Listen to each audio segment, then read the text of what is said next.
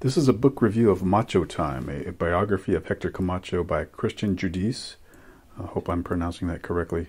Judice has written 3 other books on 3 of my favorite fighters, Roberto Duran, Alexis Arguello, and Wilfredo Gomez.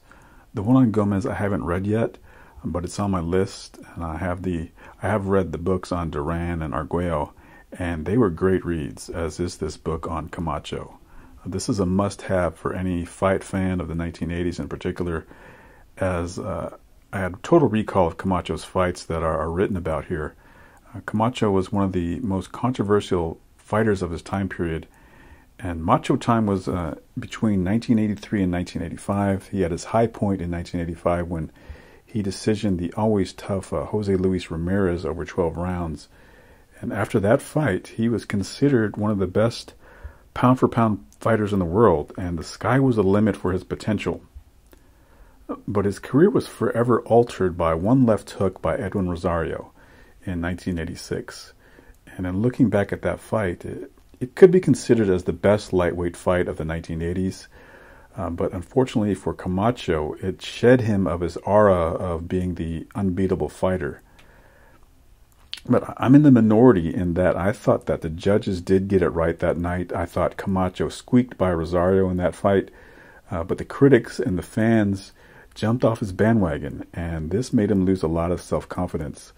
A lot of people say that Camacho changed his style after that fight to that of a grab-and-run fighter, and I disagree with that, because if you look at his early fights, he would run and use clinching as a defensive maneuver, but from 1983 to 1985, he was just so fast, you didn't notice it.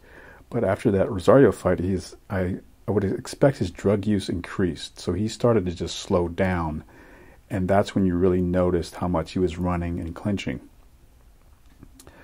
So, this book also describes a verbal exchange between Camacho and Ray Mancini, and Mancini complains that all Camacho did was hold like a woman and run like a dog, and Camacho's reply was, "I'd rather run than get beat up." This book delivers some facts that I didn't know about Camacho, and that he was originally trained by Robert Lee and not Billy Giles, as I had thought for so long. Camacho would later go through trainers quicker than he changes his outfits. And he was also done wrong by some of his trainers when it came to money. Even the experienced Jimmy Montoya, who prepped Camacho for his fight with Ramirez, would jump ship after that fight and work the opposing corner when Camacho faced Rosario, and that was a move that Montoya would later regret.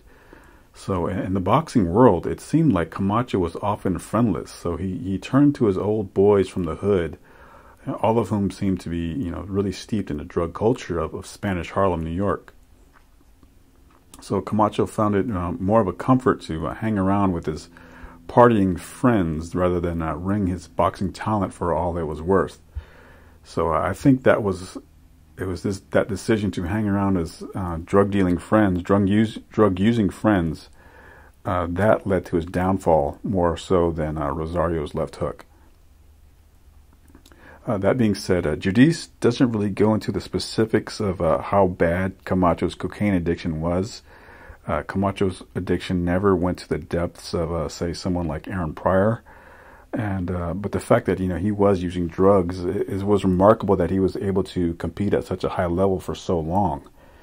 He was basically the poster child of the partying 80s. He's living up to that Beastie Boys song, "You Gotta Fight for Your Right to Party." But unfortunately, he chose that route instead of becoming one of boxing's elite, which he certainly could have done. So looking back at Camacho's career in retrospect, on a superficial level, he epitomizes that Teddy Atlas's dictum of how some fighters make the choice of fighting to win, while others make the choice of just trying to survive.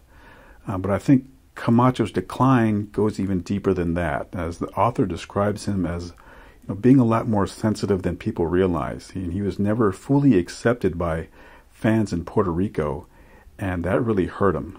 And after the Rosario fight, he just got so fed up with all the criticism and naysayers and all these his trainers and managers are betraying him. He probably reached the point in his career where he became indifferent. And even his son, Camacho Jr., said by the time Camacho fought Mancini, his heart really wasn't into the sport anymore. He was just doing it, more so for the money and the being in the spotlight. So if there's any irony in his career, he was deemed as not being very macho in his run and grab efforts after facing Rosario, but he was praised for his toughness after being able to take on the likes of and take his beating against a prime Julio Cesar Chavez and Oscar de la Hoya. So one of the more interesting revelations in the book was his relationship with his son, Camacho Jr.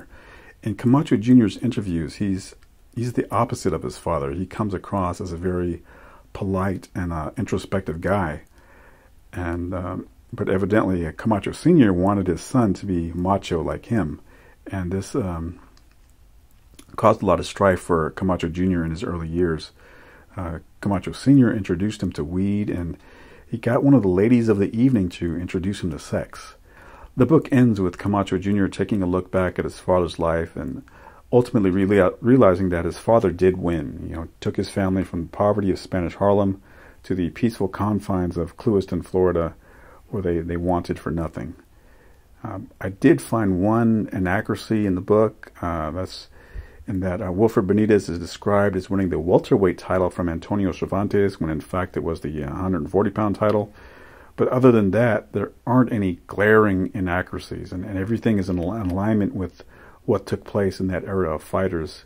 As the author he's obviously a boxing guy. He's not a generic journalist who doesn't really know the history of the sport and the taxonomy of different fighters, how fighters are he knows how fighters are classified and is able to differentiate between guys like Greg Haugen and Edwin Rosario and their different styles and how they presented themselves to Hector Camacho.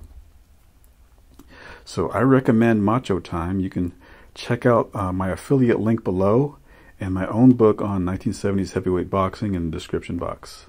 Thanks for listening.